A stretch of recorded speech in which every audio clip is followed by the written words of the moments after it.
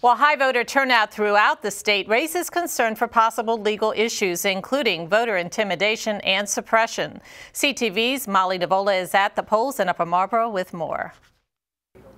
If current poll numbers are any indication, it's bound to be an extremely close race today, which means any slight impropriety could affect the results. I spoke to the governor and other local officials about how they felt about the issue in Maryland.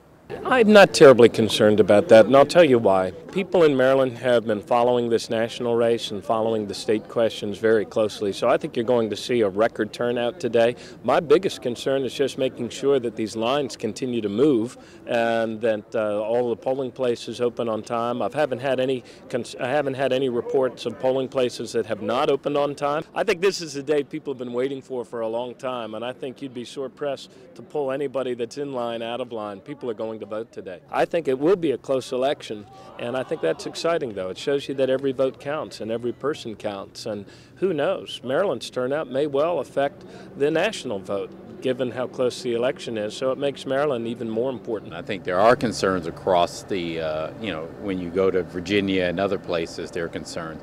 Our main concern is that that people are honest. We're concerned about, fake ballots, where especially the no on question 7 or on marriage equality.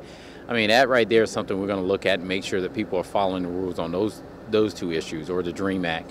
But in terms of other things like ID and things of that nature, no, I think we're pretty set. I haven't heard any communicated as of yet. I'm certain that we're prepared, NAACP. Everyone's prepared to fight any legal battle that may need to be fought, but I haven't as of yet heard any. I do remember a couple of years ago where there's some robocalls discouraging people to vote. I think that case received a lot of coverage, and folks now realize that it's best to just keep things on the up and up, and I'm hoping that everyone will. A lot of people are split and deciding about what they want to do with the ballot questions, so we're encouraging folks to really vote our best interest. Officials say all in all they are excited about Maryland's voter turnout all across the state, but should there be any legal issues, they do have lawyers on hand to deal with them. Reporting in Upper Marlboro, Molly Nivola, CTV News. And Maryland polls close at 8 this evening.